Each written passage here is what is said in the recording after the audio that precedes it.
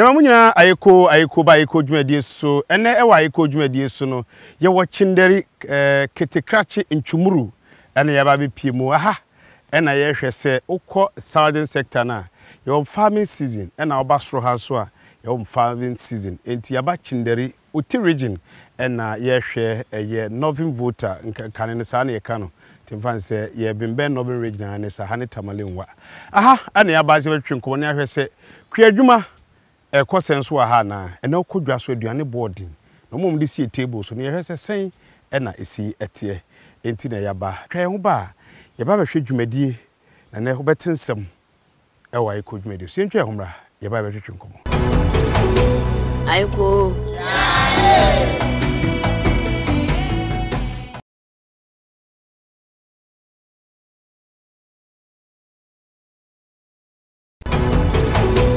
Ayekoo Zawe makwaba eba dwumadie so afi yeba betwetwe nkomo yeni afura no eba twetwe nkomo enu Ayekoo ai bia bokode nyame ado menye di kan akase ye wo Chinderi nchumuru krache udin de sei medindi mebel akoto kujo adebel yes kwadwuma ne adwuma nko a wo ye ana se wo ye adwuma foforo bi ye kwadwuma ena mesaye processing me add value to nyama medua ne nyina sadia udua debe ne debe add value to it medua emo both brown and white medua eboro medua millet medua sorghum medua bayire medua banchi medua cocoa medua abe medua kube medua coffee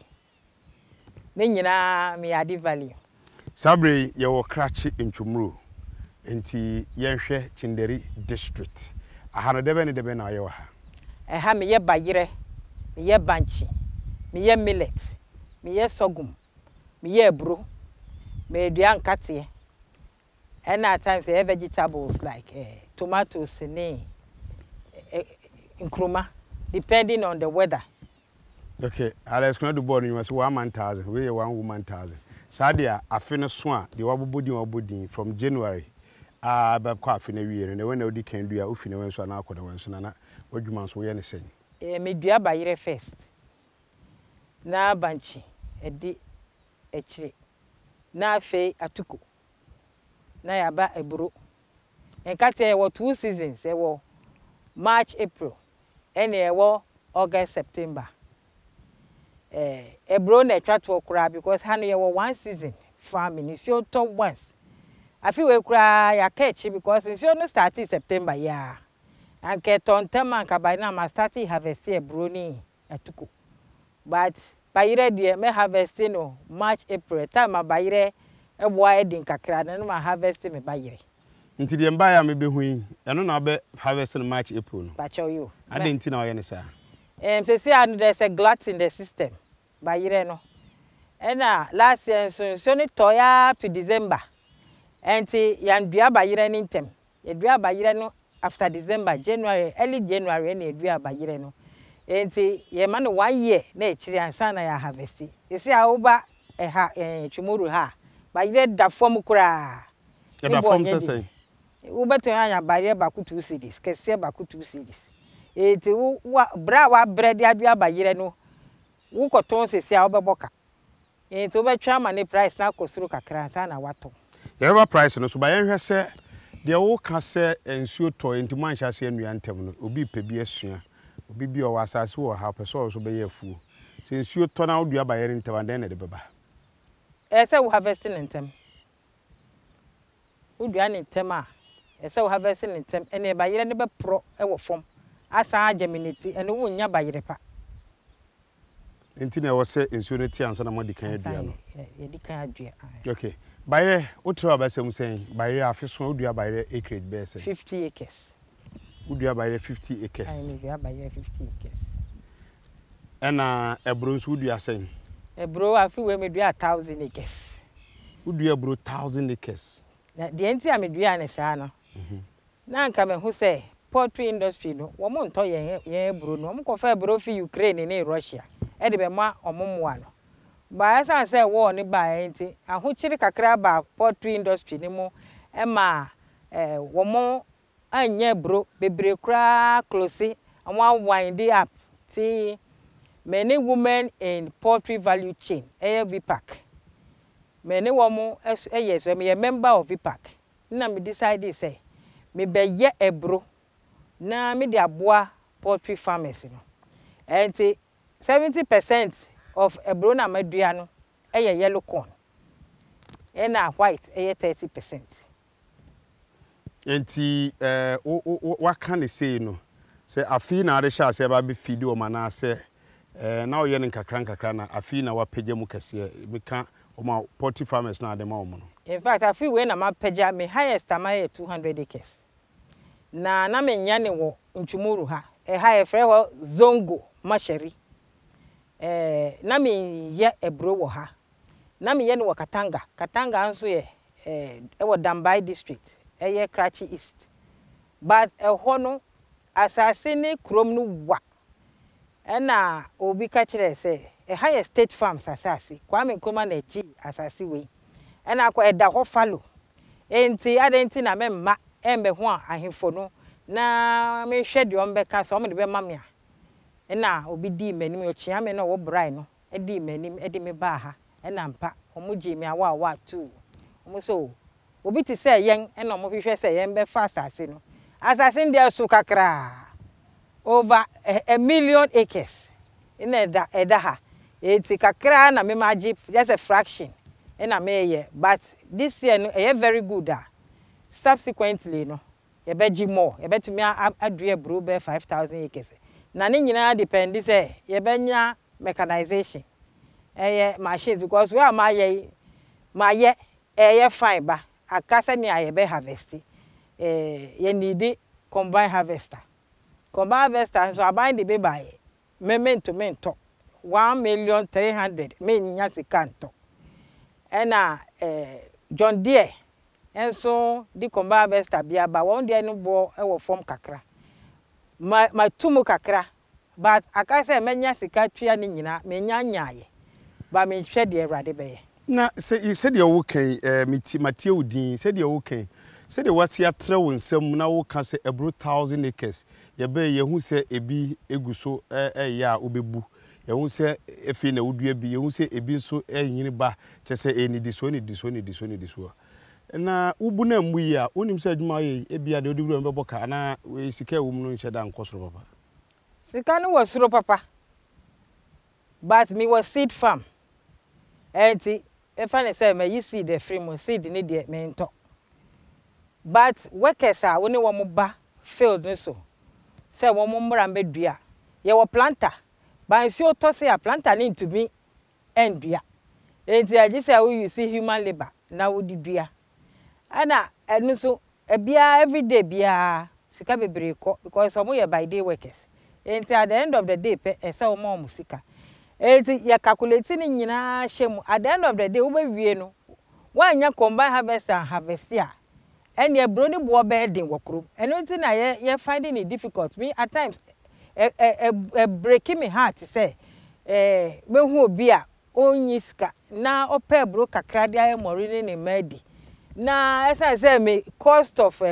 production ye high mean to me reducing because I need to break even na obi amwa me anto machine sir the following year no me dia amenya wo my phone na matumi dia to machine na oben agric for wo Chinderi ha omu ni bia omde bu akuafo se bia de be rental na wo de ye adwuma na bia ya je usika ebibi ni ha sa me ba tractor kro omu ni bi me na me o tractor si for me de ye madwuma tractor kra omu ni bi we ka say o mbe nya power tiller mpo omu ni district assembly ni tractor o ni tractor o ni power tiller mechanization biara ni district assembly ha eti in fact ma ye bre pa ye bre na wo ka food basket of the nation na e wo ha galamse bia ni ha enti assassin e good money district assembly na kasa how much ye ni ti ofo ye adwuma wo mu ni bi wo mu kura at times wo be gi tractors so e di boa other farmers e wo area ha say ye tractors da ho follow na ye use a wo mu to be sere ye na ye dia high na e de aye eyi amankrofo enti no mechanization bia ni ha na initially the government ka san ka oba be ye amsec anka every district no benya mechanization center we hia no akwa akwaje wo ho ba ambaso mo wi yehwe ebuzafo we de mo amuntie fie kueni na no na enye yi ububu nkonta eya Ayekoo ye de na ntepa ebuzafo ba bia we aha ne tamale nwa ye wo Chinderi na je se ofi akotamala ye se ya basoro pa o memisa se eya na wabeti na we yabu na bayire bu kra waka bi bayire meba so waka se bayire ba ko betu anya ne 2 cedis so awa wotenkan awo hwe no bayire no to ne sen obaka se de ode ba be 5 free haramba no wabu but o hwe Ayekoo ya hwe kwan ya nam so ye de bedu afu we mu enti eho de na watu break kakransa ebro no 1 acre o hwa obebo ho kata 1000 acres wo chese ni buo no wo be hire manfo se ye combine harvester nka mo kasa 1 acre ni dua bepi o ka bi se wo de wo seed ba seed no se wo koton anka benye sika fi seed ni land preparation ni twa be kwa akɔhye bottom no wo hwa 1 acre bo ka se na waton ne sen 1 acre me bo ka 3000 na wonya sen wonya bro boto sen na wo me bro at times 20 maxi bags no depending on maxi bags number 5 no number 5 no 50 kilos ni sen na number 5 ba miensa okay enti metumenya 20 sese a ya dua all at the same time ye hwe weather na edi dua ye enti no ebi be ba very early ebe harvest e be very early ebe nso ebe harvest up to January February by then no na ebrobo no kosuru kakra na at least ubenya usika na unya na wanya profit kakra wo so esan ka me high eyi tractor beye 1 acre obeji me 400 Ghana to plow once obeba be haro 300 Ghana esan say a fuel no boarding obeto fuel about 300 no dia beye 1 acre emre kura enso a fuel no auto 470 no dia 1 acre from last week auto fuel 470 by time I plow you know now or you say 300 into 1 acre no be boka 700 Ghana cedis for plowing no we boka 700 Ghana cedis na udua so boka sen udua obi agi 20 cedis a day e 35 workers na for no mudua sen a day omo to me dua about 5 acres a day okay Moi ye bu nkonta na ye kuani kese nti ye bu nkonta akra ye mpamo bi mfi adwuma but ye nka bebie de kakra se nka mechanization ya wo ka se mfidie ni ade se nka district no bi ode haya wankasa wo tractor ni ade ye adwuma se saa wo hɔ a nke so adwuma no kane de kakra so anka be ni nti oh ye wo eyi anka combine harvester district assembly ametumi akwa combine harvester me atuko ye ready a combine baba be harvest ebro ye ready a combine baba be harvest anka me ni problem cry because was me to fuel engumu na me tua bibi kakra for the usage and maintenance of combine na metumi aye enu beboa me since because me akasa me to me combine harvester fa ne say why ebro ana atuko once in a year na wa to a whole combine harvester be si ho a waste of money because ni chamber kukratia enye sika ketwa enti akomo to me boa ye mpa de anka ebeboa ndi so obi wo bi wo ha de haya anka ogidi senke be kosen wo hwe akuafo wa anya wo nkwa wo si haya food basket aduane fia bapa agya ye nam so ye hu cars ni bia de aduane de nani a kire damba ye kwakotra nsuo no so obi wo bi wo ha anka wo hwe anka be kosen senka aban no de nani si ha ye no to bia obenya homfa so obe break even ana aban wo hwe aban be boka ntina aban ntoye one thing am realizing is bibia ya aban de ye nhwe so yi medase osi bibia ya aban de ye nhwe so yi na aban won so nipa de show msa no hwe mu yi ana eno ye question ba ko aye bi say sense ye de hwe nipa nsa ne ye gya ne saa de a saa no be who watches the watchman eno ene asem no ye ntwe homra maame no ye gina bro ho kakra de ye tie gina ho kakra nsa bro de bia kan ya brabo ho ti ne gina ho kakra no ye ntwe homra ne mfa aseda man ya boafo ye ba e ba betoa so o kan asem se bayero benya ba ko 2 cedis wa ha wo tie ne de aduane abu saa na amanyofo eni ma de aduane abu but car any ni nyumo de hiem no bra obreye no ye misa se no so nsem de because car se bon kwan was ye bay we dey obehwe videos na cars ni bia say sisi kwan obi okro ba otwefa na fru so cars ne bre anso no de aduan na bankran ho na akoto ba ye ba ko 20 cities na wusu obre wom kwan be ne ye fa so aboa ya kwan na kuadwuma atumi akoso yie Ayekoo dwumadie ye papa despite adaroma de behwe na ye de atumi aba ye kan bra ye fema ke bia wo anka be kase wo ma etwe ho ba beto dwumadie no so Ayekoo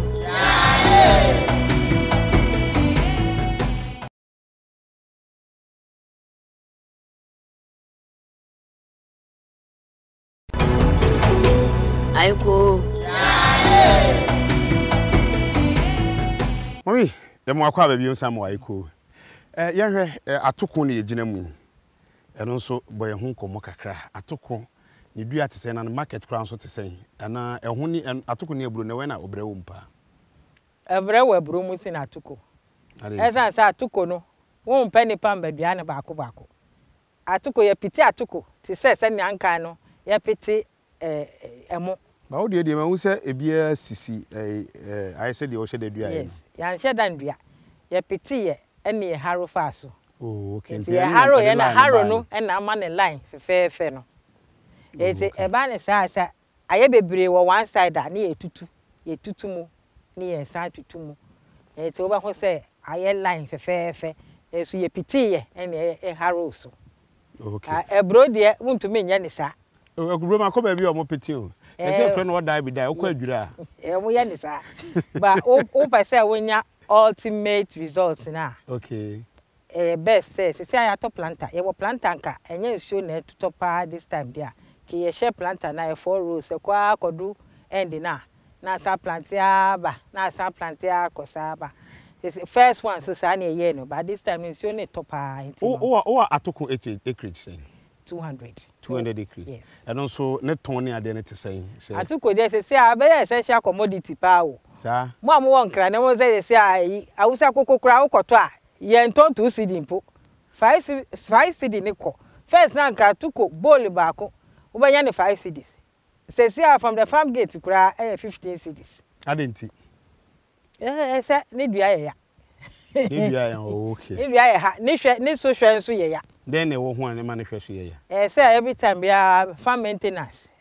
prime say debe na de maintain no wo hwe na soil no so far you see organic fertilizer they say you see CSIR for offer fertilizer no HJ Africa and edi buy and no ma firm rooting at the same time no serve as a pesticide and a fungicide mo ba ha na mo hwe atoko ne ebra ya nyina na not a single infestation by pest and fungus also from time to time no you spray mu with offer IFE CSI Ghana haya na ye pacho Ghana haya na ye CSI for mu you see wood vinegar and am de ye ada no so ana ne bo den ne bo ne nya din but nkofo nya hu ye e say ya ye you see no ye bo hu daru pa etiminam mo TV so e de bo offer hu daru say wa wo hwe na wo sofa get offer from CSIR HJ Africa. Hey Ghana. And yet when you suje techra ba na Russia Ukraine to kwa na hwa COVID. We de ya makwa me bana mi susan se kwa me nante so ba no credit o kan ho nya hi. Hwe video na wo hwe no hwe kwa me nam so de bedu Chinderi. Enye easy. E be kwa ma me nam ne kunto kwa se ma mi o kwan no wado do kwan ne nye. But bedu ma beti asem bi a ye fa Ayekoo so. CSR for ye besre mu. Mo mpanimfo na wo ho no. Dr. Bosu we de me madam fo no. Se mo ya de papa se dia. Adani ma wo de ro na Ukraine Russia amanyofo Ministry of Agric for mo to mo ye den. Kuyani na okan yo ye wa de papa wo Ghana ye se di ndua e na ye organic fertilizer ke betumi aboa na tumi akoyie. Ayekoo ebedi akira kwakwohwe bebie woni aye ho interview say ye won nyoma oba de ache yen na ye tutu ye ho ene nambasa oh Ghana momi ye hwe nkate ne kakraja woni nyoma ne doso nti ye bra nti nkate no so wo ye ne sen wo se season mi no wo ye ne breben me ya no March April na ma harvest May na my second season August September na ya harvest October and now November. Enti uja question bu mamisa na yahwefo hu se de oka se CSR fo aya ade a ode yefu a emo anha wadwen asase no so koyie en ma asase no nye den mfie bi eba wanim na je se Ghana ye wade oye waburo na no na oyusu ye eno a me see da na me yusu ye na me patche se omo fertilizers omo de ben na ye asase no bia na oyusu eno a Ghana CSR fo de bia omo de na me yusu. Okay yensem pa no nti wo se nkate no wo ye no mprenu first one say na second one say first one me ye 30 acres because na me share weather no. Okay. And na second one my 100 acres. Okay. Ba me processing nyina. Atoko na fie twam na ne boy say na fie so ase bro na koso na say. Afi atwa mu na eton 8 cedis. 8 cedis. 8 cedis for the bowl. Bowl na mo. Bowl na. Another mo share the bag. Ye share the bag. Na ukuta 320 a ubenya full maxi bag. Na ne afi say. Afi we there ubeto full maxi bag 900 2000. Okay. Yamra bayre no so. Matia sembi wa ha. Se me hwehwem ne anya se be me yabam gidi se oyo no kwafo. Ye se ha bayre na modua no.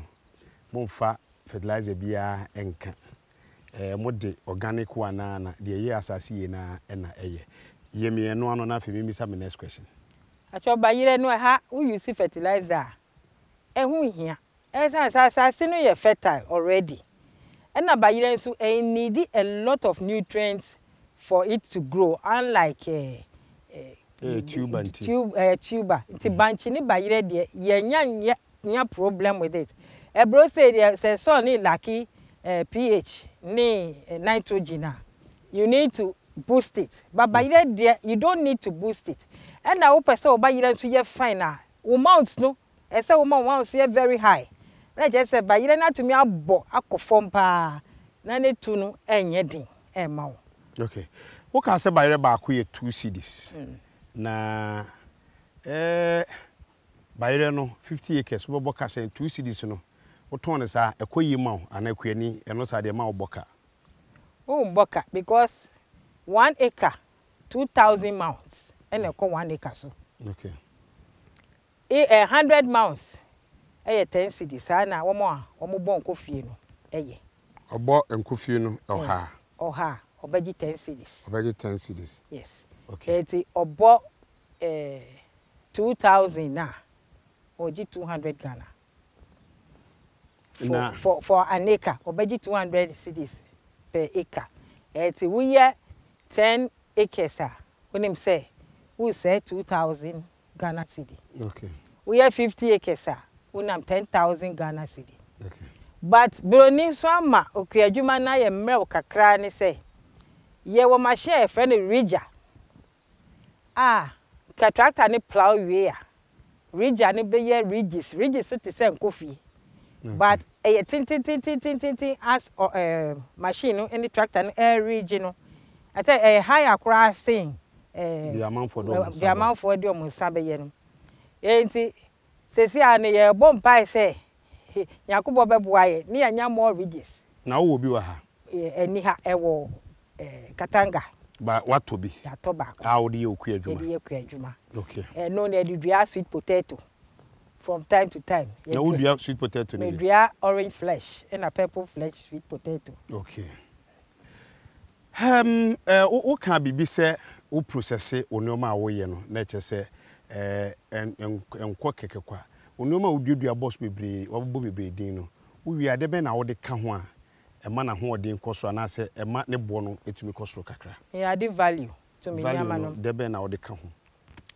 ti say atuko ni say de me packaging no normal me fa hwe nka ho ba packaging na nkasa ye so attractive say obi ho say atuko ni ebro me ye ekwegba me ye oblayo me ye fermented maize meal flour powder me de bi so ye akple flour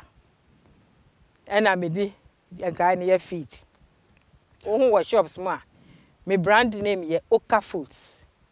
e go me say go for bebre nim me brand no because of emono one more different kinds of rice. More brown rice. I whole grain, high fiber. I will be a dear.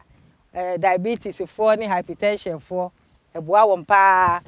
Me was semi-polish. Wow, who feels difficult say obedi rice with whole fiber no. Ya polishing it kakra no see a brown rice.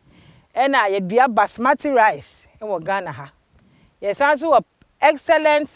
jasmine rice. I jasmine 110. Beyond jasmine 110 in Ghana ha, except Okata farms. Na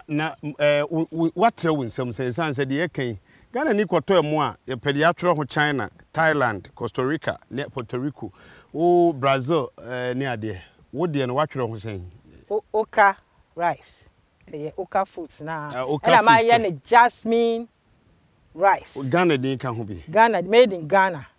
Product of Ghana. Ewo package no. Udo utumi emo no ne kese se na utumi ya afia o kan de wa kan de. Me to me ye emo 2000 acres in a year. I feel when I mean yan dry emo because whether any year ye no. And the last year dey me dry kra me yan ton ye. Enti no me pese ha no ye wo ba bia Ben Volta Lake no. Dia me pese me ye ni say lake na flood ho. In January what an start to say recede ya. Na me de mo na him. It's no be ready around March April. Na ya harvest into mra nkrofo nim say emo any ho no na me ma due emo. We nyina wakeka we nyina wadwuma ye for yesay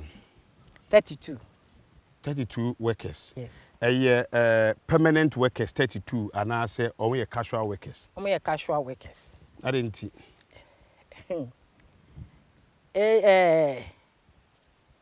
full nya bibia me fa ne say wo ye no throughout the year. Na say wo nyuma bebrebe there. Yeah, was seasons we from January to December no. It means say bibia wo ye bi. Ti ade na omonye ayi na ayi. Nditi afia wanye fu no munidi. Oh, wo ma monye emo no, omo boa ye wo ebru. Omo boa ye wo bayire, omo boa ye wo banchi. But ye ne by day in the sense say farmers workers omo pay money, quick money.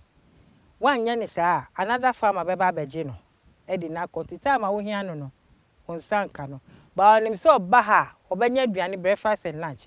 Obi a wasa money 20 cedis a. Ope no say bosun beso no money 300 Ghana and 400 Ghana. Mommy, what can the your how what can it about me share nyuma bibria wo ye. Why you kwadwuma mfie say ni? 15 years. Kwadwuma ka bibi kire o my Ghana ma ete say de be ne ma ne ye de be nso ne ma ne ye de na ye mpom. Say hwe yi Bible mu a. Kwadwuma ene the first professional erade kan ye. Adam ni Hawa omu. Ya no mu say ye omu. O de akire ye be kan. Okaje o say munkọ na munkọ bre na mundi. Ampanso mu bre enam no so e ma yeso ene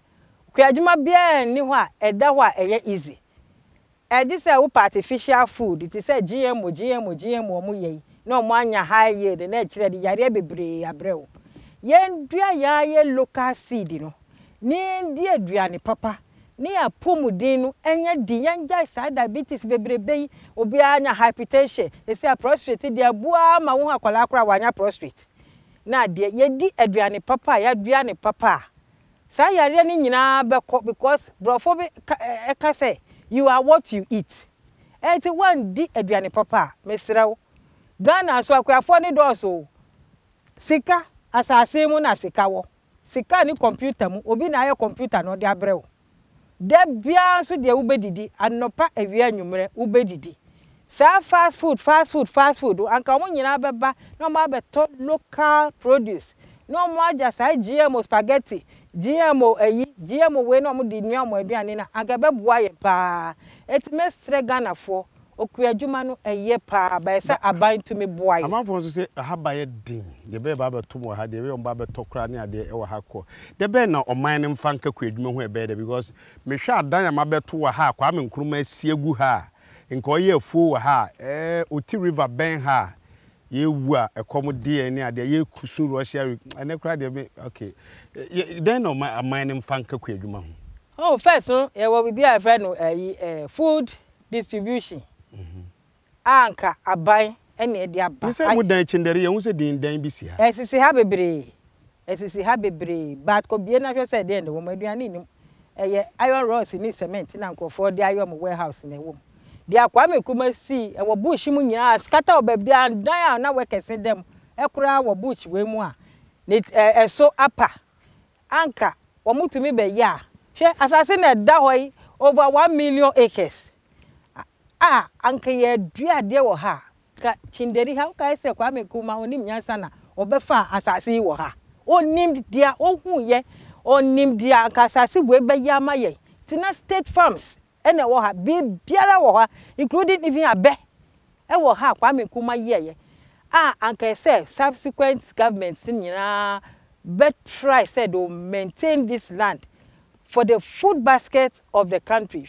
Me kai say young grandfathers and grandmothers. Omudo ha kakra no majai. Omudo ha be 2 years no majai no makwa baby fufuro. Omu say omu follow period. No omu ye feel say na omu say asase. But coming into agriculture ne usa asase no we see for more than 2-3 years no ebre. Enti no aban me pa ban chewpa ombe boye me in particular me your babesia me ye me combine harvester na me fam boa akwafu e wo ha nyina na aduane ni mbu na offer trucks ti say food distribution what trucks or the ko hinterlands ko load aduane ba no fam bra no fam besisa anka aduane ni bo beba from because say ababia fuel ni ko no private cars no and that from fair by 2 cedis so any 2 cedi 50 pesos car be load or kind 100 transportation brew price of the yam police for be didi wo kwan ho asa na car na akwodu akra nsusu a offloader nsusu be gye omo sika it at the end of the day by wa beto no 2 cedi ni 2 cedi 50 pesos be ko 50 cedis the least kwa be 10 cedis nkitenkete no and akese bi kura wo 25-30 cedis ese bia wa beto no ha 4 cedis akese pe wo mo no ayepo na papa because had dey use chemical bia obetimi dey ato 1 month kura enye hwe etimi sraban me pa ban chopa se ombra embehwe yi nani no hweye wan hwe bia kura me kwa de ombehwe mi Okata farms ombehwe mi na ye bre Perase NDC ni MPP amanyokofo musempa communicators na mun kan we de ani ebuhر na makeka ne sa obu okra bia me gina oni ubisa se wo yefa ko nim ha ye wade wo ha na me de me ya ne adan ankroma agya wo ha from 92 NDC aba MPP 72 NDC aba 72 me purchase from 92 a ye ko democracy we ko na we aba ma betra radio so ma ye dede sa onyame ache ye nioma hwe oti region am we na nka nkroma dua abe wo ha odua buru wo ha odua bayire wo ha odua banche wo ha ene etinkran ye keka de aha de mu siwa Ayekoo dwumadi so ye nyina ye nwe ho ye nchemfa wo a odi mu no fa ati ye boye ho abro CSR for mesremo Ayekoo ye beba mo so aba bisa because si yetumi aye we dia Ukraine Russia na politicians ne de campaign wo me nyai si yetumi aye ade etumi ye fu ha dia covid na wan covid ni aka no tro kansa mo me nyai sa na wo tweba ye before rebem yakramo